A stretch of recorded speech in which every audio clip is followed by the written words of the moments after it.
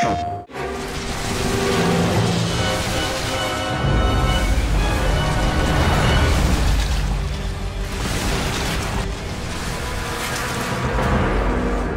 this ever happened to you?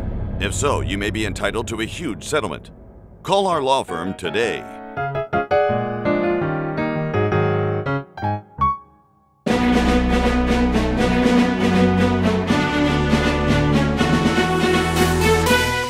Good evening.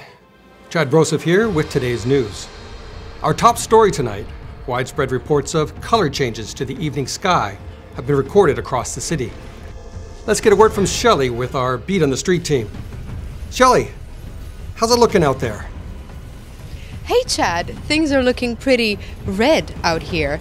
Despite the widespread destruction, the EDF is still hosting recruitment centers to get new soldiers to join the fight. Anyone interested can sign up at their open enrollment booth down by the burning rubble pile on the corner of 5th and Main. Apparently, the next 100 signups are eligible to win a juicy steak.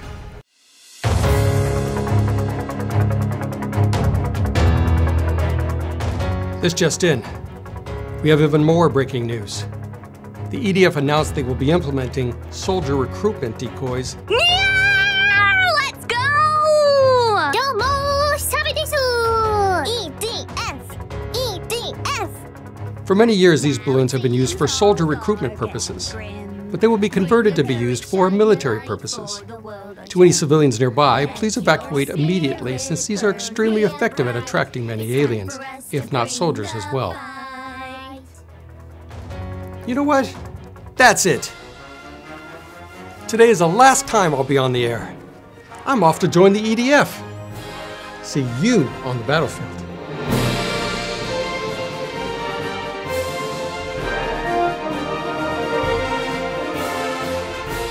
Do you think they have any steaks left?